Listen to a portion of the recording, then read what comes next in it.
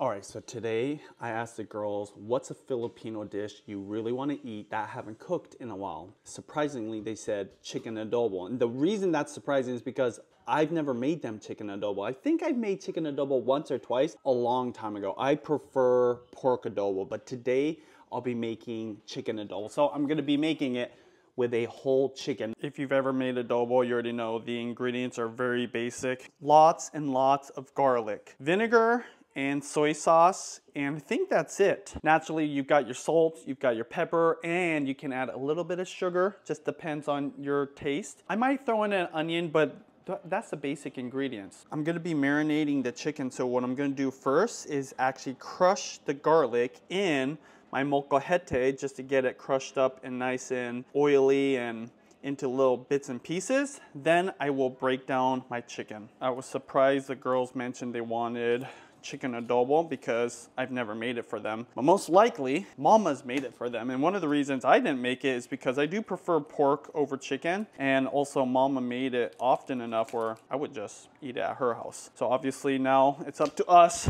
to keep the tradition going. I'm following a Filipino cook's recipe. His name is Panlasang Pinoy. That's the name of his channel. He has an amazing chicken recipe for adobo. If you want to learn the authentic ways, you better learn from a Filipino. Shout out to you. I'm using your chicken adobo recipe. What I thought was interesting is the fact that he was using a whole chicken because that's not very common in the States. I've been using it more and more though because of cost, and also there's a lot in a whole chicken that you don't get when you get just the bits and pieces. Garlic is ready. I'm using the molcajete because the guy in the video had a mortar and pestle, and I thought, why not? One thing about smashing garlic, you see all those oils? That's what you're trying to get. I think that's about the consistency I'm looking for. All right, time to prepare the chicken. I've been loving using a whole chicken, of course, to make soup stocks, but even when I just make any kind of chicken dish, I both want to get better at deconstructing a chicken or breaking it down. And it is the most cost-effective way to eat chicken because it's going to be the best price. There is a third reason why I use a whole chicken. Oh, by the way, this is part of it. See all this stuff that comes with it? These are the innards, very healthy for you, and you don't get it when you just buy straight up chicken thighs. All the connector tissue, the cartilage, the bones, the rib meat, even this guy right here, all flavor that you don't get when you just buy individual cuts. So this is why I've been using a whole chicken. The easiest way to get all that into your food is through a chicken broth, like a legit chicken bone broth. When you cook it like this, and the first time I've ever seen this done was on this guy's video, which by the way, I'll link that up. I thought it was just interesting because it makes sense. Not only from a cost perspective, but flavor and health perspective as well. I literally don't know what I'm doing right now. Usually I watch a video, but I don't have time, so I'm just kind of breaking it down, taking the leg off first. I might break that down further, but I'll put that off to the side. Chicken adobo. Oh, really? Yes. Are you going to store to get the... Yes, I did. Because you asked for that, so I wanted to make it. Actually, I wanted to make adobo. I just wanted to see if you guys would say it. That's why I thought it was interesting that you guys both asked for chicken adobo too, specifically. All right, I deconstructed the chicken now. I didn't do a great job. I just kind of went for it. I'm gonna add the garlic pieces. And I only did one because I'm running low on time. So I'm just gonna go for it with this one. I'm doing about 2 tablespoons of soy sauce per pound of chicken. This is 4, so I'm gonna go for it. Now, this is one part that I believe is really important to measure because you can easily use too much soy sauce. I've done that in the past, so it's better to measure. In fact, I'm gonna go for 6. I think that's 4. Reason is you can always add more soy sauce, and all I'm doing here is marinating this chicken. That's all I'm trying to do with this. There you go. I have to be really careful because there are some bones. When you deconstruct a chicken and you don't know what you're doing, there's some sharp bones. So I'm just going to mix this all by hand, obviously. Do it very gently. I'm just massaging the soy sauce in there. On the guy's video, he mentions to don't add the vinegar till later. And I think I know why. One of the things I learned from Mama was not stir your pot after you add the vinegar. So that would make sense not to add it right now in this process. I'm gonna go ahead and cover this with plastic wrap, put it into the fridge and let it marinate for the next 3 hours. And then I'll get to cooking this a little bit later. 4 hours later. I know I said 3 hours, but I had to go to the gym, so it's been sitting a little bit longer. I was gonna use a second chicken, but I didn't get to it, so I've got this leftover chicken thighs, which will go perfectly and will be the perfect amount for our family. I've got all the other ingredients ready to go. So for the seasoning, whole black pepper, bay leaves, got some salt, some water, some chicken stock, which is not in the actual recipe, but I just thought, why not? That's gonna have a lot more body to it. And then suka, which is just vinegar. This is a cane sugar vinegar, the style of vinegar that's from Philippines. And then I'm gonna go ahead and chop this onion next.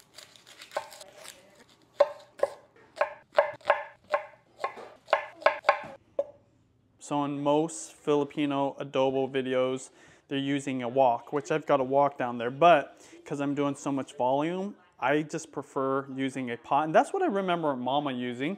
I've got my lid going and I've got the heat on high. So I'm gonna go ahead and start. I'm using some beef tallow for my oil today. This is just leftovers from my last deep fry. I'm gonna sear this chicken in batches right now so that I don't overcrowd the pan. And then I will start cooking up the rest.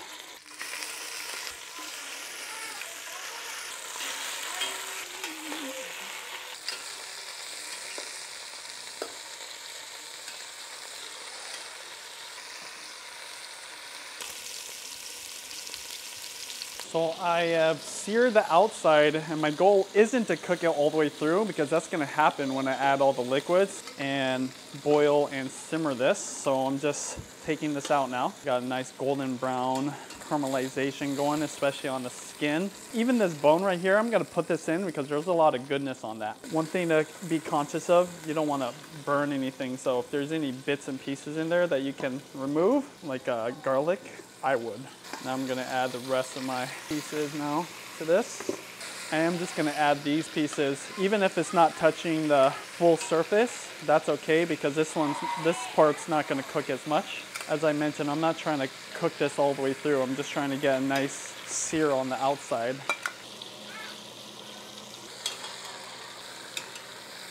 All right, it's got a nice sear on this batch. First thing I'm gonna do is just add the onions. I'm not even worried about breaking them apart. I will just kind of get them going here. I know that onions aren't in a lot of adobos, but I like adding the onions just because it's nice having it in there, and also there is a little bit of sweetness that comes out of those. Then I'm gonna take some of my water here. Just gonna put it into this bowl. This is the bowl that the chicken was marinating in. I swish it around, and then this is what I'm gonna use to deglaze it. I've got the heat on super high now. And then I'm gonna add all of that. That's also gonna capture all the garlic pieces and garlic flavor. Goal here is to scrape off all the bits and pieces and the fatty pieces that have stuck to the bottom of the pot and get it into that liquid. At this point, I am going to add the rest of my pieces. Just dunk them right in. Get as much of that goodness out of the plate. Add my chicken stock now. This is the part of the cooking process that's gonna cook the chicken all the way through. Another thing I'm gonna do is add some of these bay leaves. I was told that fresh is way better. I've rarely ever seen anybody use fresh ones. So I'm just gonna use about 3 or 4. Goal here is to get the liquid up to a boil, and then after that, reduce it, cover it, and let it cook for about 30 minutes.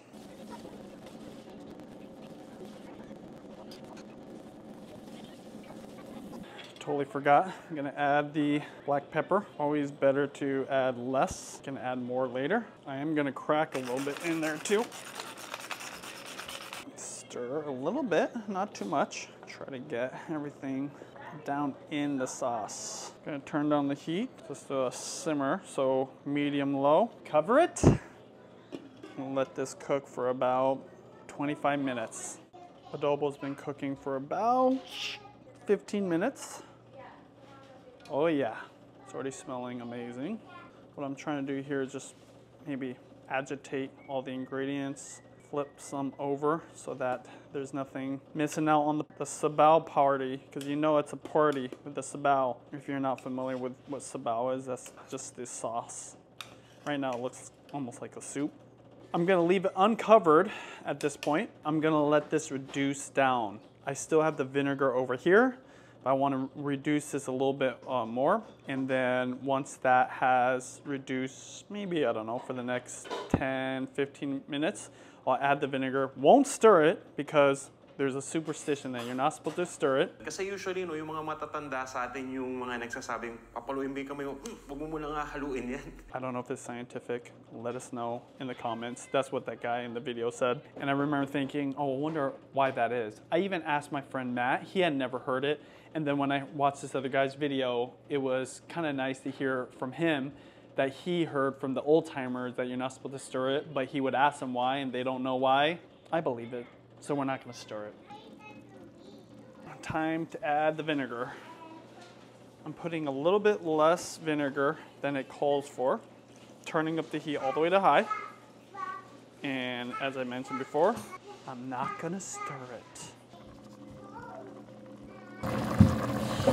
Adobo's been cooking for a good 15 minutes with the vinegar, so now I can stir it. I think some people say wait up to 20 minutes. I believe that's what Mama said. I think it'll be fine. I'll be forgiven. What I am gonna do at this point though, is get ready to cook down the sabao. So the sabao, the soupy part that turns almost into a sauce. It's in between a sauce and a soup. I'm going to remove those parts that easily could get overcooked, like that random piece right there. I'm grabbing them from down below. I'm just gonna be adding them to this plate. Eventually I'll remove almost all of these pieces, including the ones with the bones. See, those ones are, they're there. They're definitely done. In fact, you know what? I'm gonna remove all the meaty parts right now. Thighs can stay in. This, probably remove that. Additionally, I'm going to remove all the bay leaf too, see? Right there? Because you don't want that getting lost in there. But this part, which is part of the backbone, and then this part, the back end, I'm gonna leave those in there while this is cooking up. I'm gonna try to grab all these little chunks, because my goal now is to just let the sabao cook down as much as possible without overcooking the chicken, which is done. And we'll just chill out till a little bit later. This is gonna take as long as it needs to take until the sabao is probably about half, where it gets a certain consistency. I was talking about how you see all these other chefs that aren't Filipino making adobo, and I'm sure those adobo recipes are delicious. You can tell an authentic adobo from the sabao. Some of those adobo recipes, you can tell it's too dark. You don't want it too dark. And then sometimes there's too much sabao or it's soupy. There's a consistency that I remember growing up with mama making, and it had, I don't know, a texture and a consistency that was in between, like I said, a saucy consistency and a soupy consistency, and that is sabao. I don't know how to describe it. As this reduces, it's gonna get a little bit darker, and then eventually it's gonna also get thicker, and you won't really have to do anything else. I will check the flavor on this. I might add a little bit of sugar, because I know that is common, but we'll just see maybe in the next 5 to 7 minutes. Definitely got the adobo essence, but you need the sabao. But I'll tell you what, this onion, it soaks up all that flavor. I've always loved the onions in there. It's definitely getting there. See when it bubbles like that? It's hard to describe, but move your spoon through. It's really starting to thicken up now.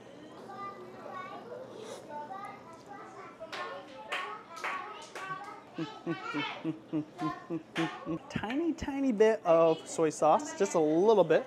Tiny bit of sugar too. Just a little bit. Tiniest little bit. Yes.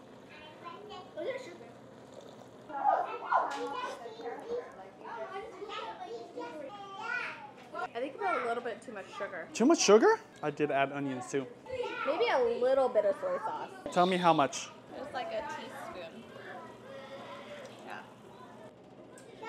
Oh yeah. Okay, I'm gonna add everything back in then. Yeah.